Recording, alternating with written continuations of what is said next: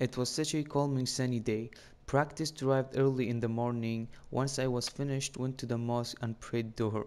Now it was time for breakfast, so I stick to eggs.